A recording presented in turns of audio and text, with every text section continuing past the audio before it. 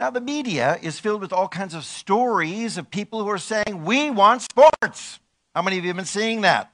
All over, everyone's saying, we want basketball, we want football back, we want to see baseball, we want all this stuff to come back. Sports being something that's really vital to a lot of people's entertainment and enjoyment during this time of social distancing. Well, baseball in particular is one sport that they're trying to come back. And baseball was my mother's favorite sport. She loved to watch baseball. She would be an excellent Braves fan.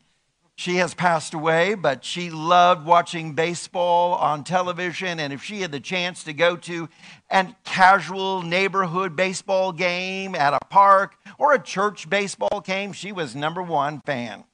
She loved watching baseball. For her, it was a simple sport and it was easy to understand. The rest of the sports seemed to be too challenging. She says, I don't understand why they do this or they do that in these sports, but baseball, it's so simple. The focus is on the home plate and what's going on there, and it all just begins at the home plate. Well, seems kind of basic, but sometimes people don't always get the basic things down.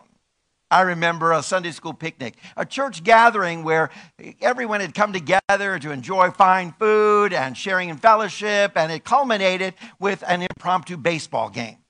And of the Sunday school kids that came forward to play, there were a variety of different ages that all gathered and different skills and abilities, and some who had never played stepping up to home plate to say, I want to play as well. I remember little Davy. He was a 6-year-old who was filled with all kinds of wild, enthusiastic energy, and he was ready to run.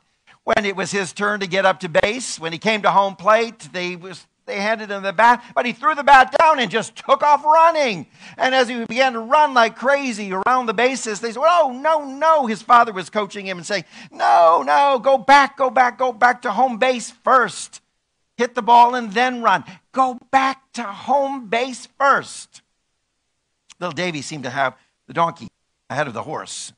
In life, sometimes we're in the same position where we take off running before we even had a chance to hit the ball.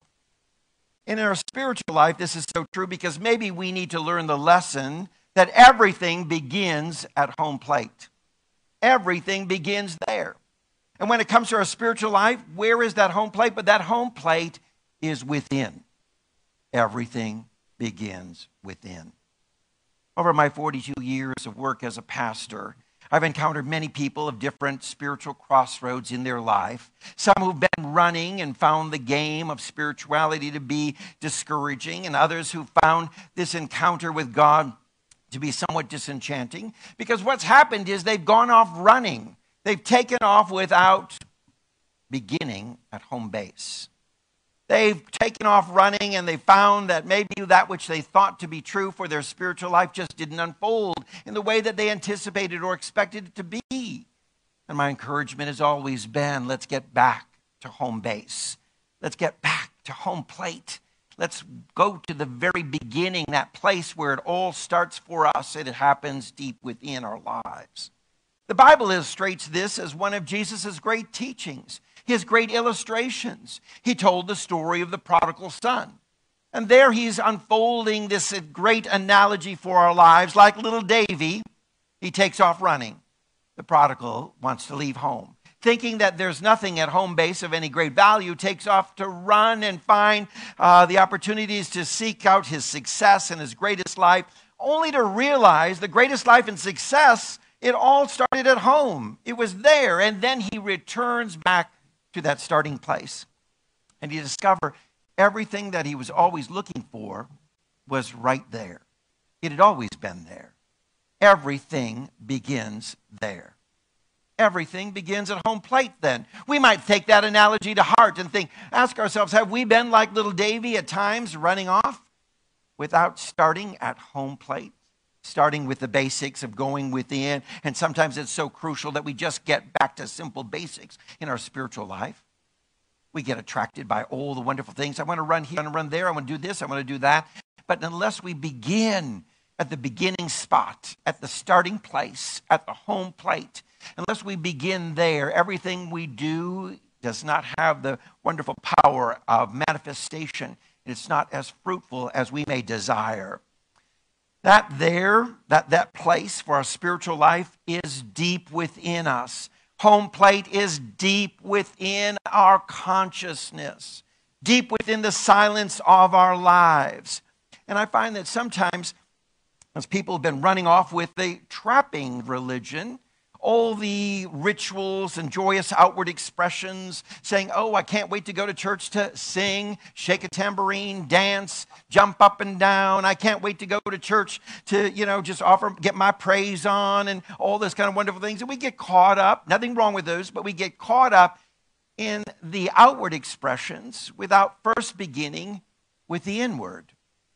And so quite often we walk away thinking, well, we've had a shallow experience. We wonder, where's the richness and the depth of this divine expression of cold God? I'm not feeling it. I'm not getting acquainted with it. I'm not seeing the results that I so desire within my heart. We even find that some traditions of Christianity or religions will try to teach us to be uncomfortable with going within.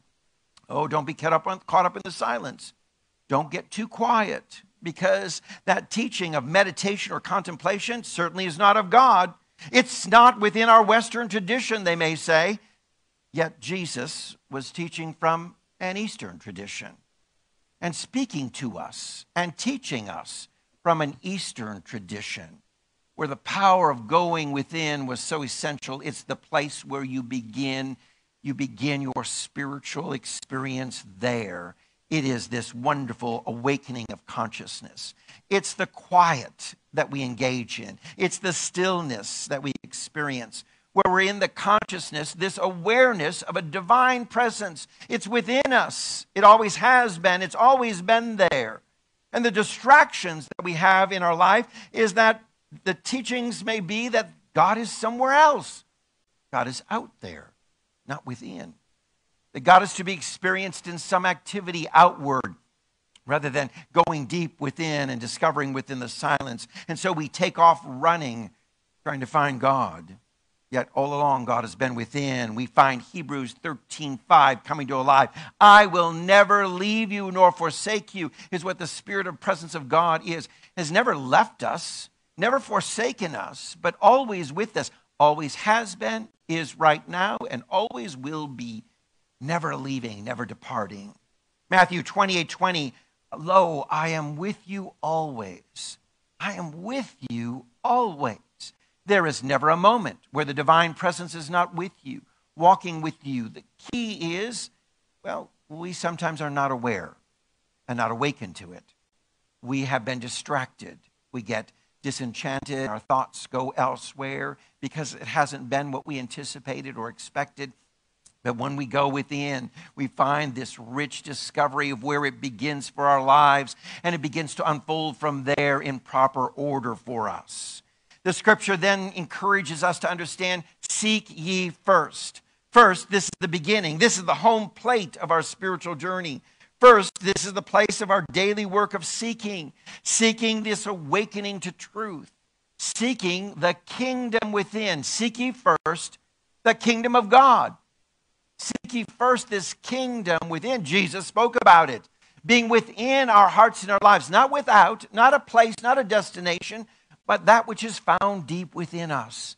Kingdom meaning the realm of God, the dwelling, the very presence, the consciousness of this divine experience. Seek it first, and everything else will be added unto you. Seek it first.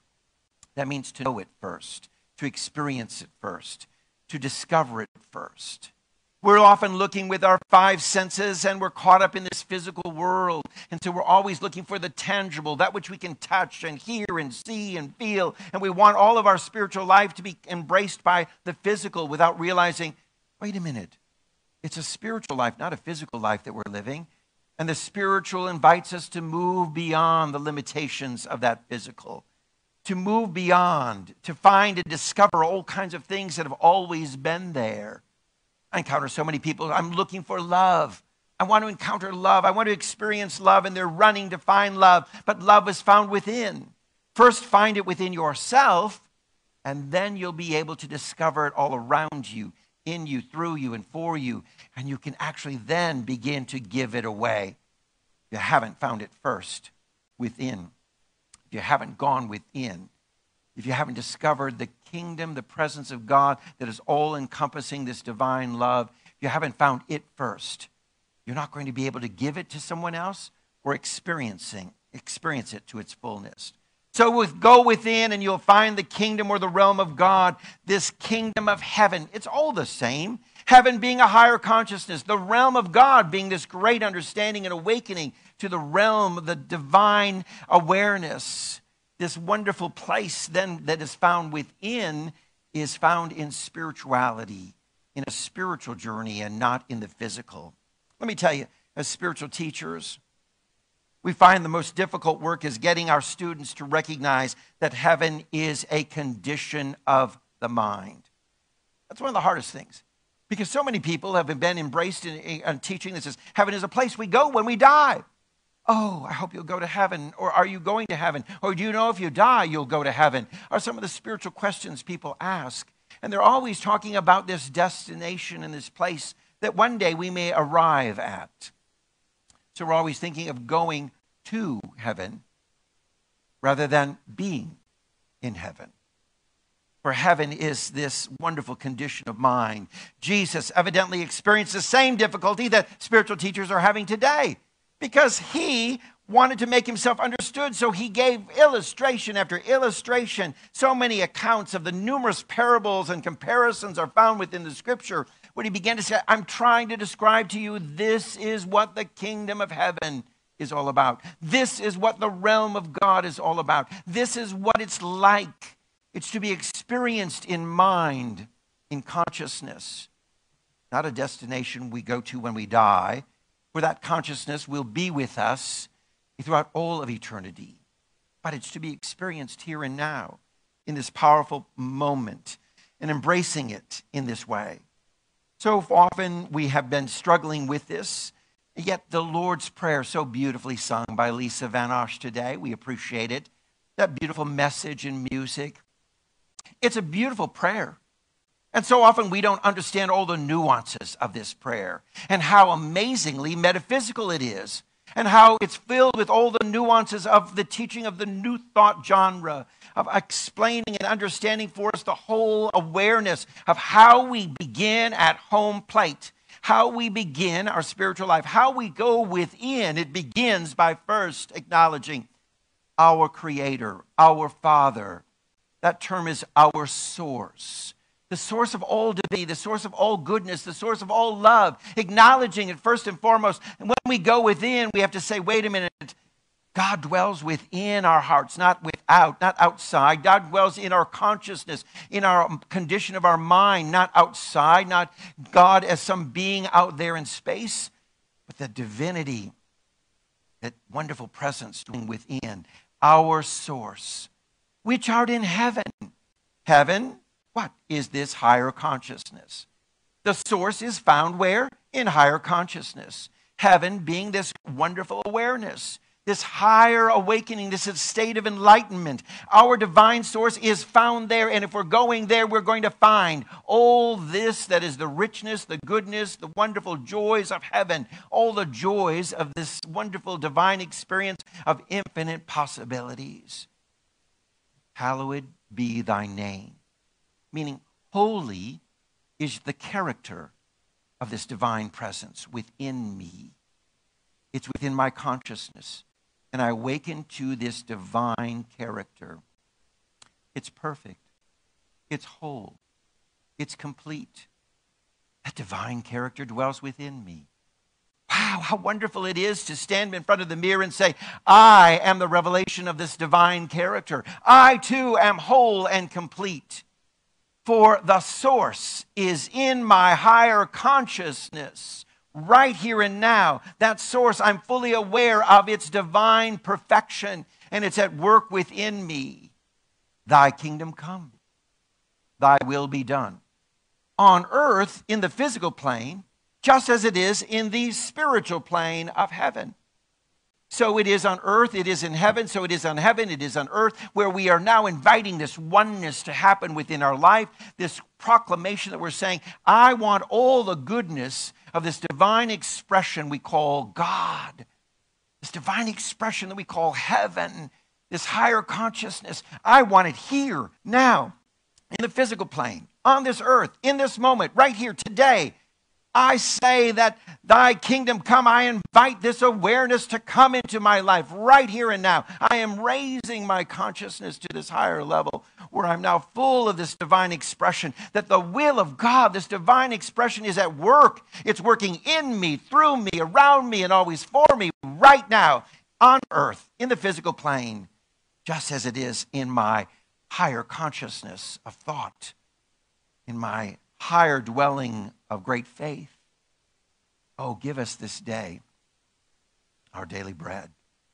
Now, speaking in the awareness of this consciousness, let this awakening now give me my daily bread. Oh, we're not talking about a loaf of bread in the physical context. We're not taking, oh, give me a wonderful slice of whole wheat, or how about some Wonder Bread? We're talking about, give me that which nurtures my soul, for bread is that symbol of the nurturing of the soul, what feeds the soul. And that's what feeds the soul is the bread of new understanding, new awakening, new clarity of mind.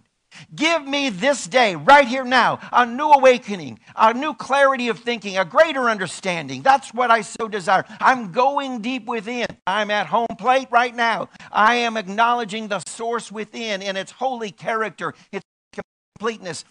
I'm acknowledging that this kingdom, this awareness has come within me right now in this physical plane, and I proclaim, give me this day, let this consciousness bring me at all times a higher level of understanding that feeds my soul. Let me be fed within. Oh, let me understand. Let me have ahas. Let me awaken to good, new truths. Let me have this wonderful spiritual life that's ever growing, ever expanding, ever evolving. I want to receive all the wisdom of God that's available for my life. I want to know, I'm hungry. I want some bread. I want some bread of new understanding to come to my life. It says, forgive us our debts as we forgive our debtors. It's really addressing, allow our consciousness to do the work of forgiving ourselves. Hold in mind, if I'm going to do anything at all in this work of life, I need to first forgive myself. Forgive myself of mistakes, errors, places where I've fallen short. Just to forgive myself. To say, you know, it's okay. Pick yourself up and go again.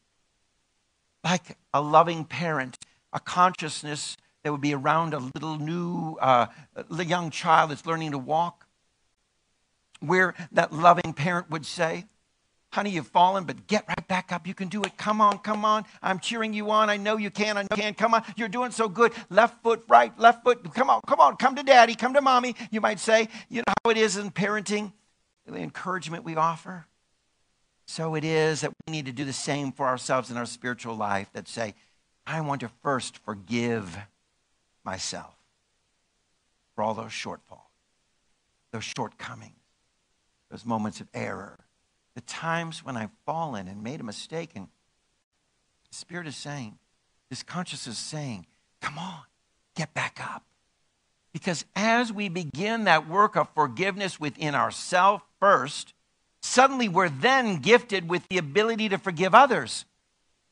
Because let me tell you, if you don't own it first, there's no way you can give it to somebody else. If you don't understand it first, there's no way you can pass it on to someone else. And that's why so many people have trouble forgiving, because they haven't done the work of forgiving themselves first and giving themselves this wonderful experience of grace. Grace that's, it's okay. Come on, do it again, pick it up. You can get up and walk. I know you can. It's grace that is unmerited favor that's ever being extended to our lives. And so when we pray, forgive us our debts, forgive us our errors, forgive us our mistakes, forgive us those things that where we've fallen short, as we forgive others, the very same. Oh, and then it goes on, lead us not into temptation, but deliver us from evil. Now, wait a minute. We know this prayer is not a prayer then to the divine presence of God, but it is speaking of our consciousness Because God's not going to lead us into temptation. Do you think God would say, hey, you know what, Amy, I think I'm going to lead you down astray here. You know what? We're going to do some little wild and crazy thing over here. Hey, John, we're going to do the same, How about it? David, come on, I'm going to lead you in a pathway of temptation here. We think God would do that now. So we know that that's not what's being addressed there. What's being addressed is our consciousness. Don't let our thoughts lead us into temptation, but to speak about a higher consciousness of understanding that says, I know you're not going to lead me. I know it because I know the divine presence of God is at work in my mind, in my thoughts, in my very being, in my essence. From within me, I now speak that I am not being led into any kind of temptation, but I'm delivered from all evil. And what is evil? It's simply error thinking. That's all. We made a mistake in our thinking and not thinking of the highest and best of the world around us and for ourselves. So we embrace that which may seem contrary to the good. We call it evil. It's simply error thinking. So what we're praying as we open our consciousness, as we're there going within, what we're saying is, deliver us. Set me free from any kind of error thinking that has embodied my consciousness. I release it.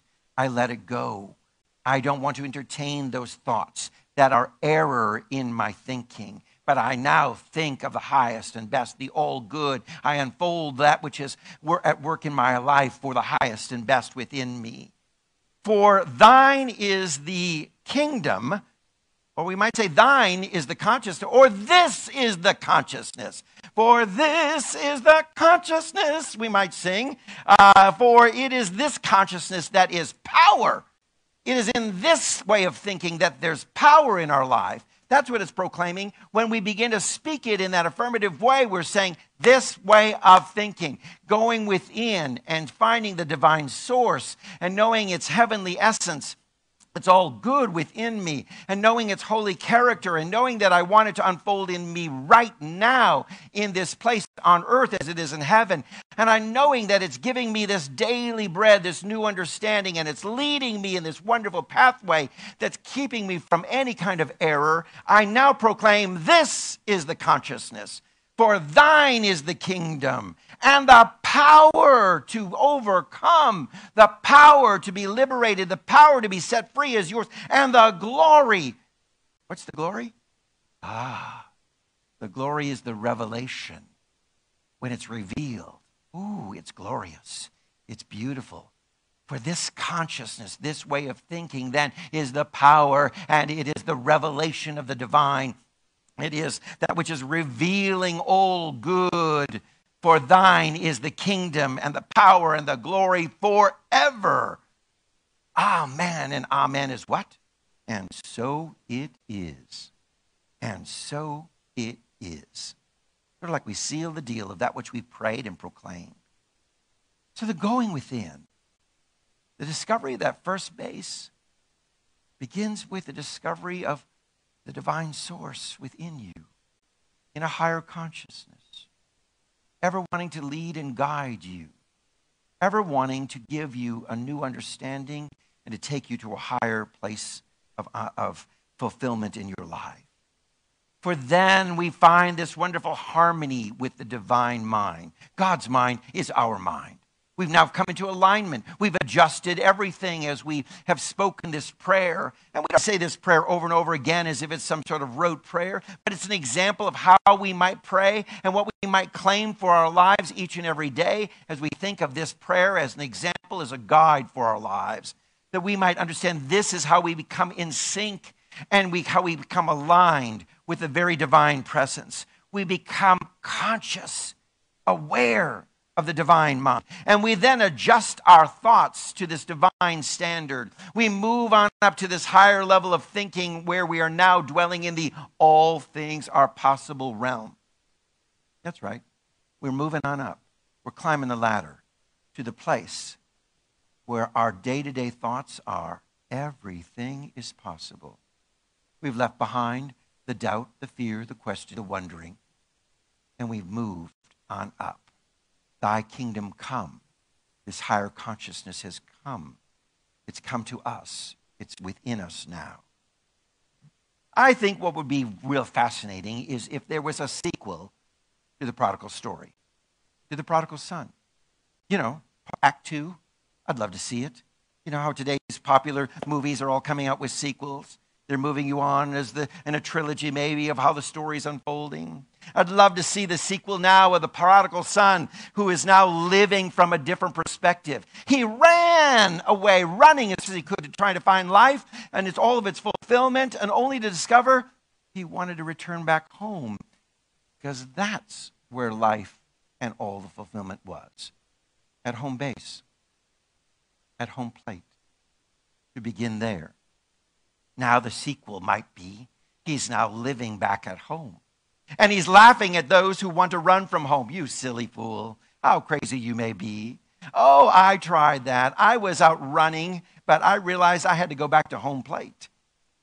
I needed to come back home to go within. And when I went within, I found the richness and the fullness. I can imagine the sequel where the prodigal son is expounding all this good news and saying, oh, if you only knew what I've experienced. Yes, I was running like crazy.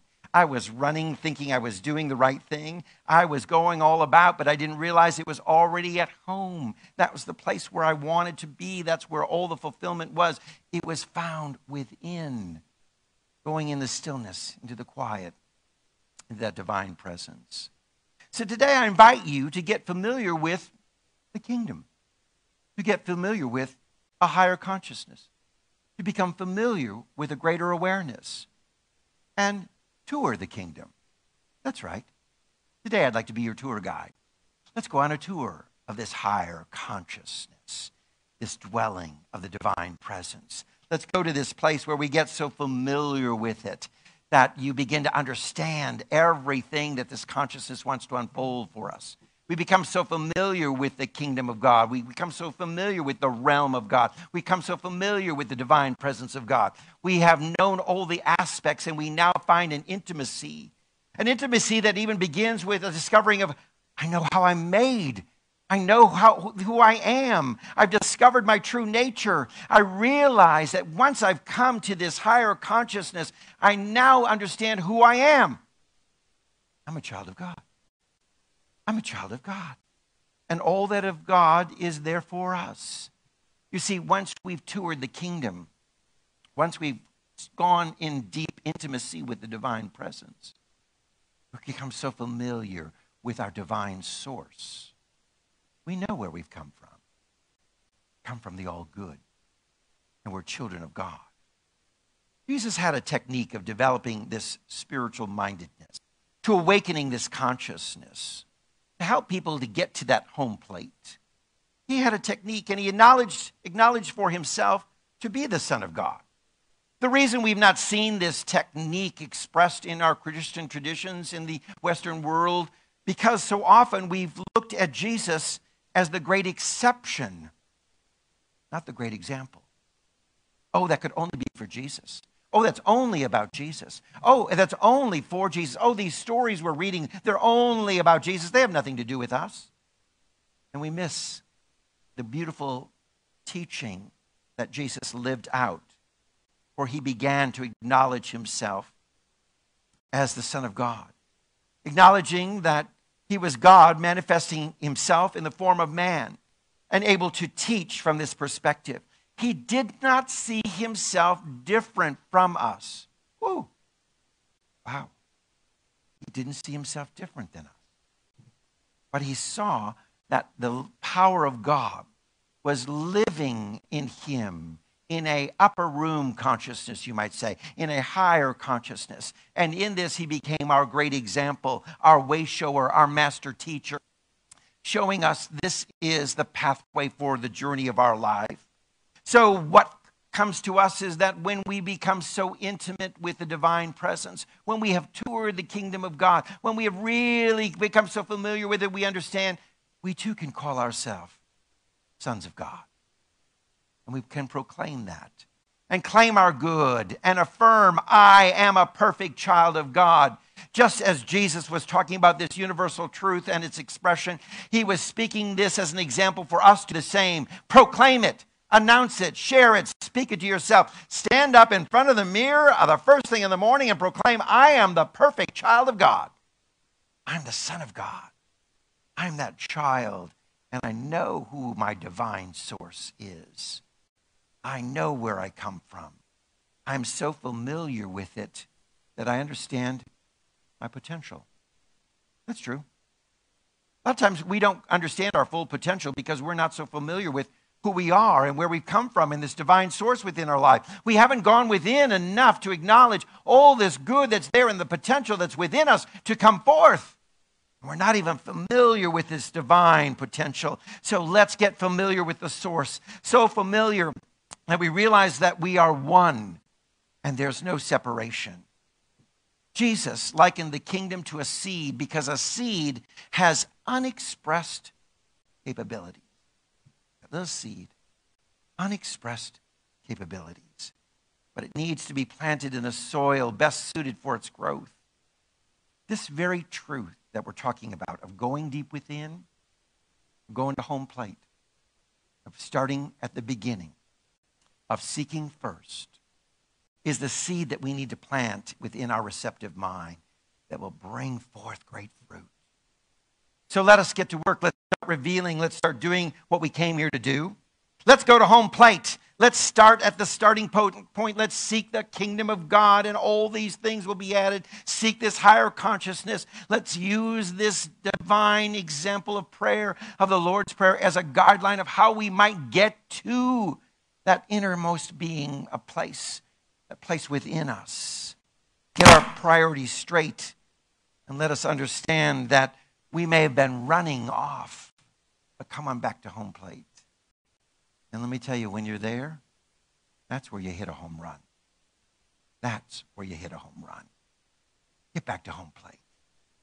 Amen.